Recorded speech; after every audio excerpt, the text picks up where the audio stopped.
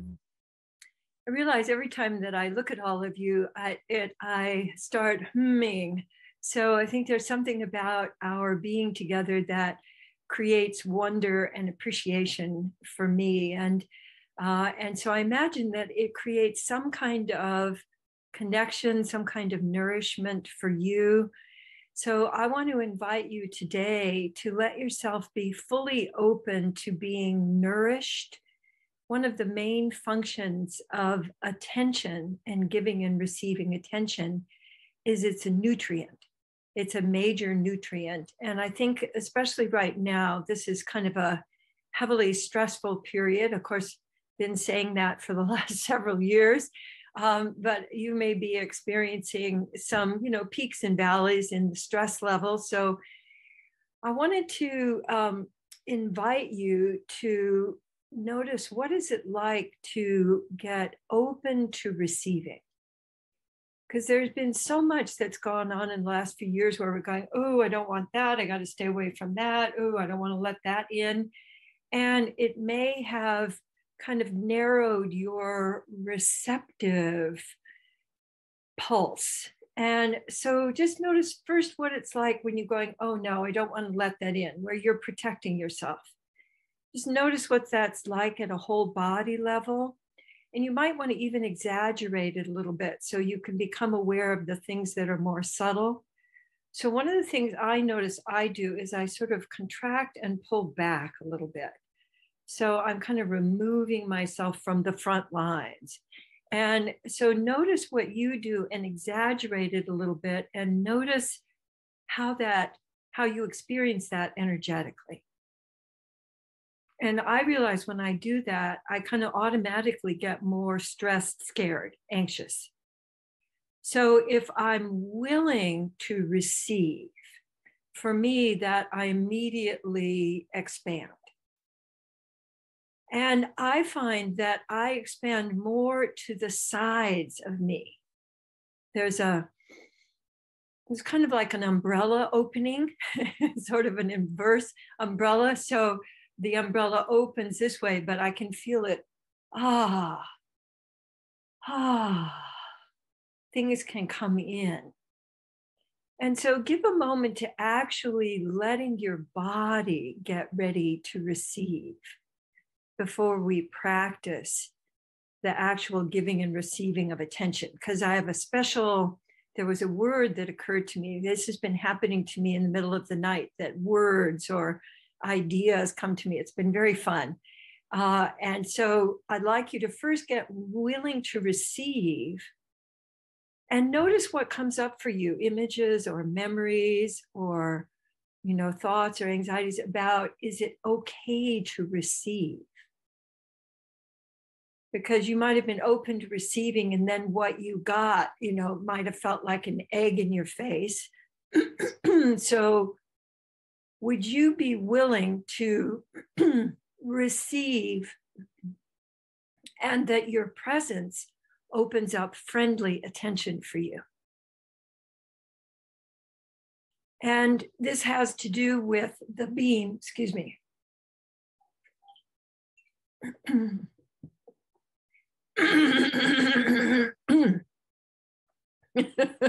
Just wiggle that phlegm on out of my bod.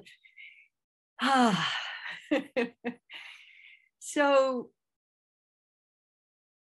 receiving, the word that was coming to me is receiving and discerning. So how about letting yourself receive, and then the stuff that's not for you, just let it right on through. Just, yeah. Oh, no, not for me. So rather than pushing it away, just let it on through so that it doesn't interfere with your receiving flow.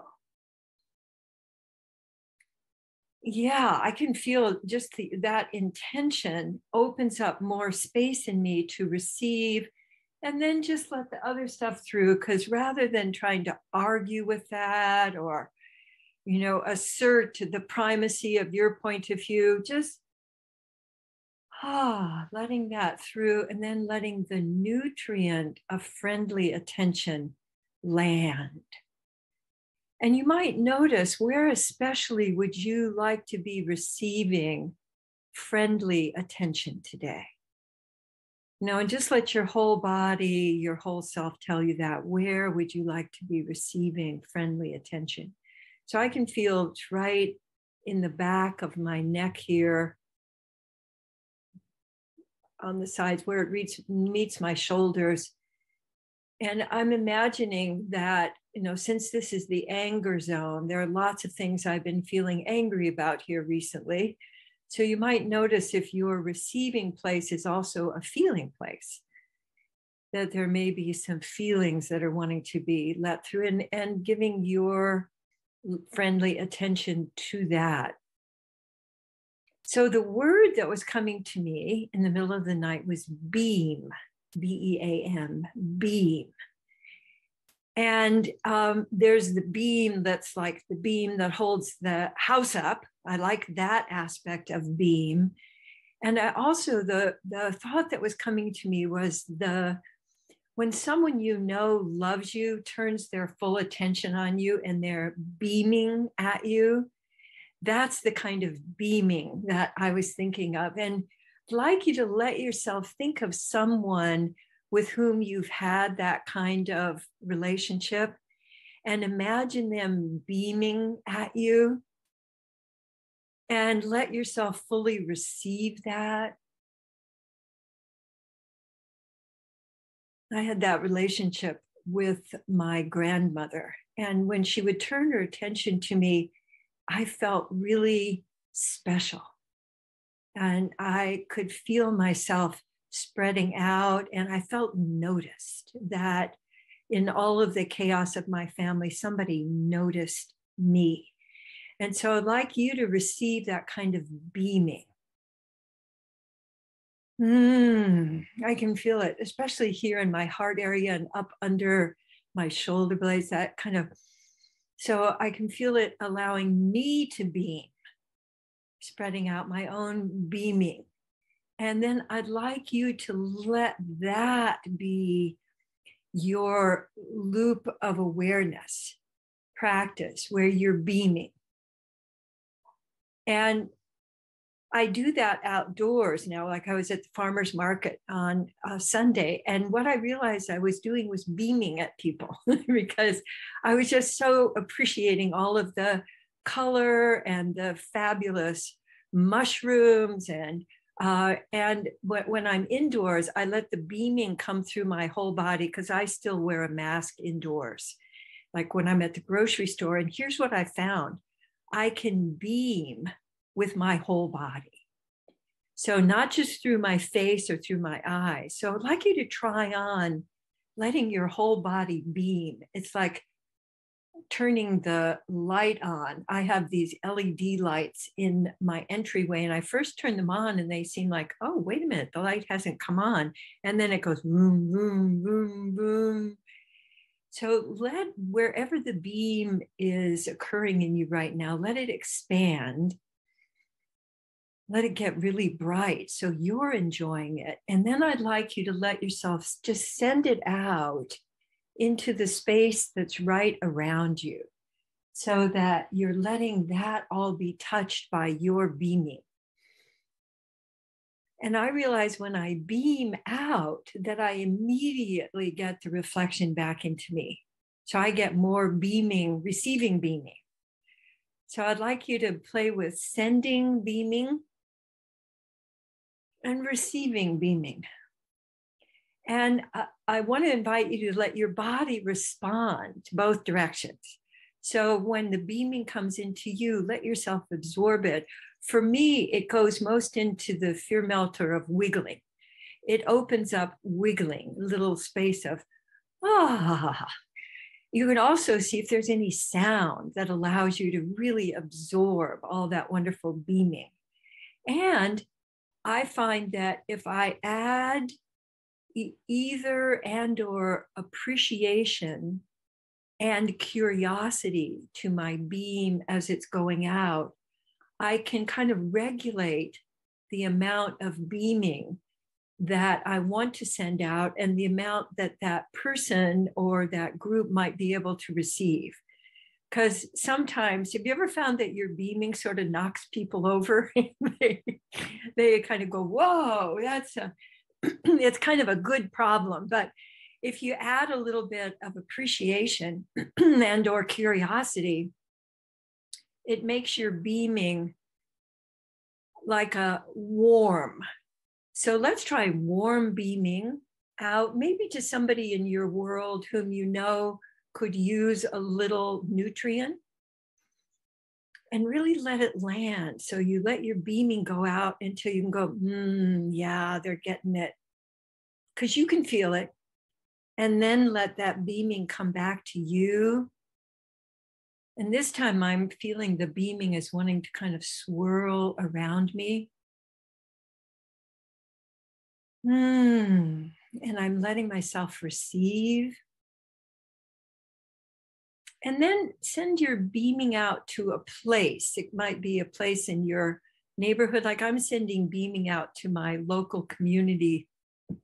We're coming up to voting, and there's a lot of kind of going on, which you may be experiencing also. And so the appreciating, getting curious, and just beaming that kind of attention. I'm kind of sending it out like a big bubble over my little neighborhood here and letting that land. Because it's okay with me if people feel more appreciated and get more curious. I forget exactly who it was who said this. It might have been Fritz Perls, that being grown up is the appreciation of differences. So what we generally try to do with differences is make ours right and the other wrong, or make the other one go away. But what if we could use appreciation to open up to the vast range of different experiences that people have, all of which are valuable to them and could be valuable to us. So you can send your beam out with a And I noticed that changes my perception of others' wrongness. If I send my beam out with and I invite you to do a whole bunch of that in the next couple of weeks of and any part of you that you're making wrong, let the with the beam. I was seeing those little flashlights we used to take under the bed to find, little dust balls, or to find that piece of Halloween candy that we'd stashed and it was under the bed somewhere.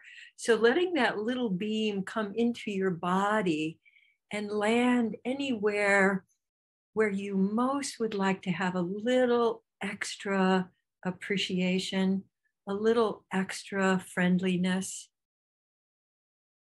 And do a couple of love scoops to that place as well.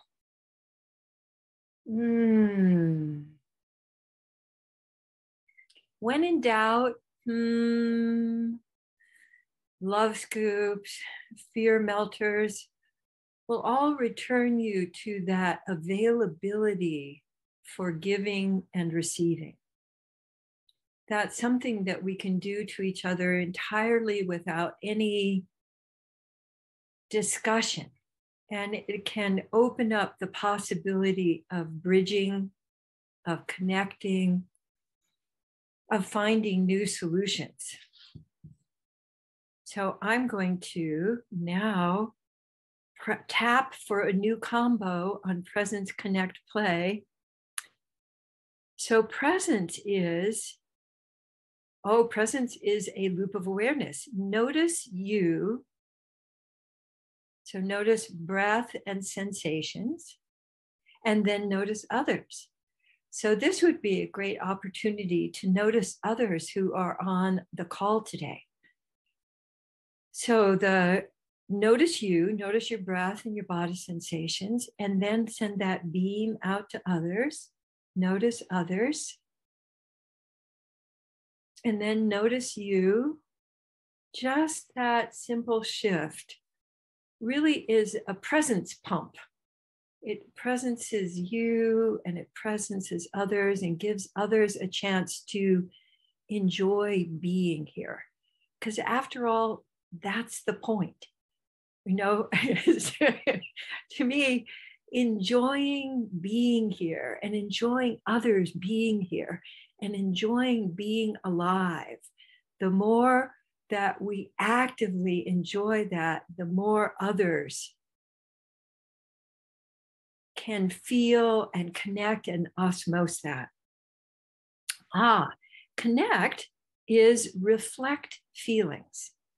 I've been giving a lot of attention to that recently because I sense that that's one of the biggest gaps in our being together is allowing, giving, and receiving feelings. So let yourself just notice what feelings you're aware of right now. And even if you don't actually say what feelings are in others, let yourself imagine and reflect back with your loop of awareness a welcoming of whatever feelings, that is, emotions and body sensations that others might be experiencing. Because I can tell when I'm looking at people, oh, there's a lot of sadness around that person. Or, oh boy, that's a little prickly. That person's a little prickly today. And I can reflect that just with my awareness. And I can also give a little beam of to that. So play is, modify your experience for a moment before speaking. That's a cool one. I didn't realize I put in there before speaking. So imagine if this week, so just take a moment and modify what you're experiencing right now. And so go on into your body and let your body modify whatever that is, with movement, with sound, with moving around if you want to. And it might be a combo of things. It might be some opposites that are going on. So there might be some, and there might be also, and now see if you can modify that very, very subtly, just inside yourself. Because imagine, so usually we speak before we tune in. So bodifying allows you to communicate, because see, words are very, very condensed knowledge, but bodify welcomes everything that's going on right now. And then out of that, you might have an entirely different way of speaking. So this is really one that I invite you to play with this week, because it will allow your deeper communication to come through, the deeper thing that you, or the one thing that you might want to express that you didn't even realize when you were coming from your head. But when you bodify, a whole different communication and connection might want to come through. And it becomes play rather than work and working hard. So thank you so much for being here. Yes, for giving and receiving. So receiving friendly, beaming with and wonder and bodify. All right, so until next time, enjoy, and I'm going to take my leave now, and please continue here as long as it's pleasurable to you all. So bye now.